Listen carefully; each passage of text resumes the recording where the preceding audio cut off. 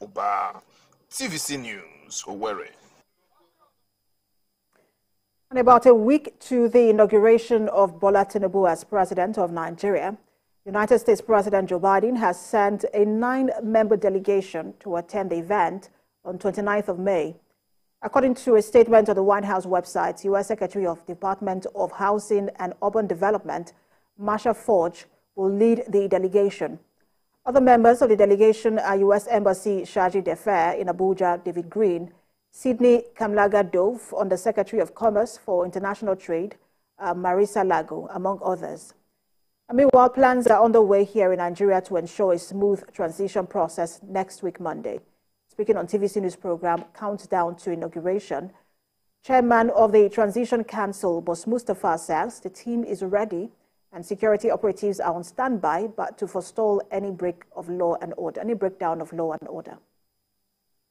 We are putting every processes in place, the security apparatus, the armed forces, the lead agency for civil security is the Nigerian police. They are putting everything that ought to be put in place to ensure that we have a seamless transition of power. I can assure you that we will have a very good representation from all over the world. There's a lot of interest that Nigeria has generated on the global map, realizing that this is one of the most keenly contested elections in recent history of our country.